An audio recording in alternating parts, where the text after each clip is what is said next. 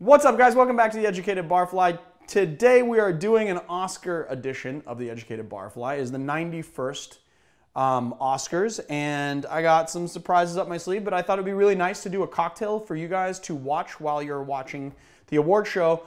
And also, since we're not going to be invited, I'm not invited, I'm assuming you're not invited. I mean, unless that really was Robert De Niro that subbed our channel like a couple of months ago. There's a guy with a screen name Robert De Niro. If that's Robert De Niro, maybe he's going to the Oscars. But I have this kind of cool thing. So I obtained this from Wolfgang Puck, and what it is a figurine.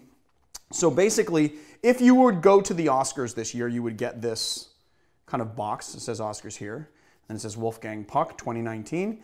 And when you open it up, you get like a little Oscar chocolate that is coated in 24 karat gold, like edible gold leaf, I guess.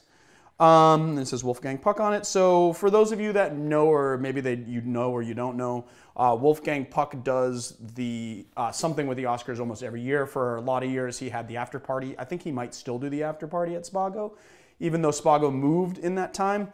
And he does the food a lot of the times, but he's intimately involved with the Oscars. And so he made this little figurine. So if you were going to go to the awards, you would get this little figurine. I just thought it was pretty cool. Now I'm going to put it away so it doesn't get ruined. Okay, cool. Just keep that there. All right, let's get into the cocktail. So the very first thing we are going to do is 3/8 of an ounce of lime juice. And then 3/8 of an ounce of lemon juice. Then we're going to do 1/4 ounce of simple syrup. We're going to do a pinch of cinnamon, but I want to make sure that you guys actually grate some Ceylon cinnamon or get some grated Ceylon cinnamon, which is a much better cinnamon profile than, let's say, cassia bark would be. And then we're going to do 1 ounce of Campari.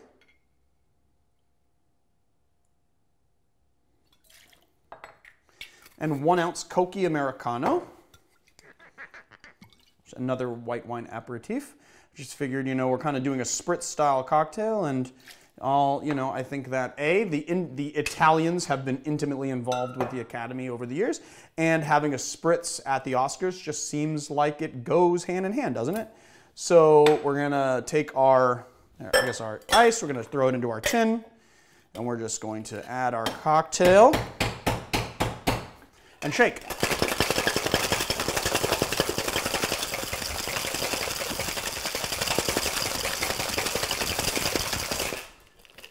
Nice, and I'm using gold barware because of because Oscars, that's why. Okay, cool, let's move this here, let's move this here. I'm using these so I don't break the glass. I'm just gonna place some ice down in there. Ah! Damn you. Okay, I guess I'm gonna do it with my hand.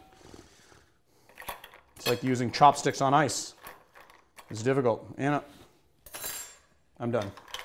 Cool, we're gonna place some ice carefully in the glass because I do not want to break it. And then what we're gonna do is we're gonna add a little bit of soda water. And we're going to add a little bit of Prosecco. I don't know if you can tell, there is an Italian theme to this drink. I'm going to add just a little bit of Prosecco. And then we're going to double strain our drink. And the reason why I did that is to, kind of get the fizz going in the drink, but also because the liqueurs are a little bit denser than the Prosecco is going to be, and the soda, so you don't want the liqueur to sit underneath and then the Prosecco and soda to layer on top, because that would mean that you'd have to stir your drink, and you don't want to do that. So you add just a little bit and a little bit, and we're just going to add a little bit more soda, a little bit more Prosecco. And then we're just going to garnish with this nice, I'm going to kind of stick that in there. It's just like a nice orange that I dehydrated I just want to float it down in there. And there you have it, my friends. Oh, I forgot to tell you the name of this cocktail. The name of this cocktail is Life is Beautiful, and I chose that because it is a fully Italian drink. That is an Italian movie by Robert Benigni that won the Oscar for Best Picture. I can't remember the year, but it was like early 2000s. Anyway, there you have it. The Life is Beautiful. Enjoy the Oscars, guys, and I hope all of your choices, I hope you win all your choices if you guys are doing that fantasy Oscar thing. Let's taste this cocktail. See how it goes.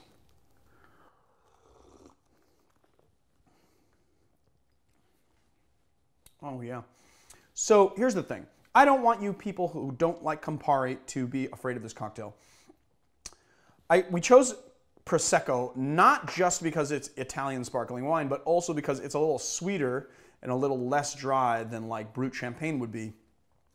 This drink is like, you do feel the bitterness from the Campari, and then although this, the Cocchi Americano like adds a nice sweetness, but then all of that is offset by that pinch of cinnamon and simple syrup. And the other thing that you could do, honestly, is you could make a cinnamon simple syrup as opposed to just doing a pinch of cinnamon like I did. You could actually just make a cinnamon simple syrup and just use 1/4 ounce of that. But this is a lot more approachable, I think, than some of you might just say like, oh, I don't like Campari, it's too bitter. But this is a lot more approachable. All right, guys. Well, that does it for our Oscar edition of the Educated Barfly. I hope you guys enjoyed. Please try this drink. It is called the Life is Beautiful, and I chose that name because it is named after the Roberto Benigni Oscar winner, Life is Beautiful. And since this is a fully Italian cocktail, and since Roberto Benigni is a fully Italian man, I thought that would be a great name for this. If you like our show, please hit like and subscribe. And if you want to check us out on Patreon, go to patreon.com/theeducatedbarfly. And if you want to, and feel inclined, or you're just surfing around on Instagram, check out Barfly Mixology Gear, which is our tool sponsor. And while you're there, hit follow. I'll see you guys next time. Bye.